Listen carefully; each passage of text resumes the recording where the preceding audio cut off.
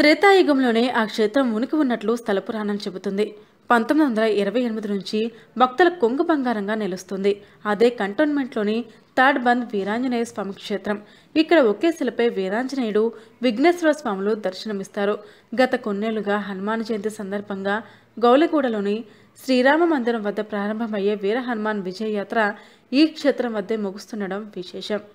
వనవాసంలో ఉన్న శ్రీరాముడికి తండ్రి దశరథుని మరణవార్తను తెలియజేసి తిరిగి అయోధ్యకు వచ్చి పాలన చేపట్టాలని వేడుకునేందుకు భరతుడు, జాబాలి మహర్షులు చిత్రకూట పర్వతానికి చేరుకున్నట్లు స్థల పురాణం చెబుతుంది.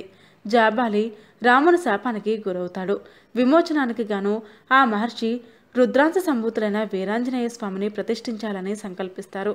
తొలి విగ్రహాన్ని తాడ్బంద్లో, రెండవది ఋషికేశ్, మూడవది తిరుమలలోని జాబాలి తీర్థంలో ప్రతిష్ఠించినట్లు ప్రతీతి.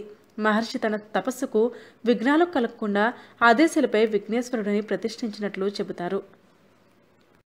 సికింద్రాబాద్లో 1927లో ప్లేగు వ్యాధి వ్యాపించడంతో ప్రజలు కొంతకాలం తాడ్బంద్లో చిన్నపాటి గుడారాలను ఏర్పాటు చేసుకున్నారట.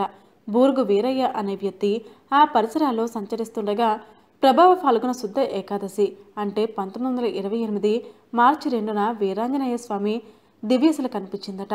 మిత్రులతో కలిసి శిల పరిసరాల్లోని పొదలను తొలగించి పూజలు చేశారు. ప్లేగు తగ్గుముఖం పట్టడంతో అంతా తమ ఇళ్లకు వెళ్లిపోయిన వీరయ్య బృందం మాత్రం ప్రతి శనివారం ఇక్కడికొచ్చి పూజలను నిర్వహించేవారట. క్రమేణా అది ఆలయంగా అభివృద్ధి చెందింది. భక్తులు ఆలయ ఆవరణలో సీతారామ లక్ష్మణ, దాసాంజనేయ స్వామి, శివలింగం, నవగ్రహాల ఉప ఆలయాలను ఏర్పాటు చేశారు. భారతదేశంలోనే ఉష్ట్ర అంటే ఒంట వాహనంతో ప్రతిష్ఠితమైన వీరాంజనేయ స్వామి ఆలయాల్లో ఇదే మొదటిది.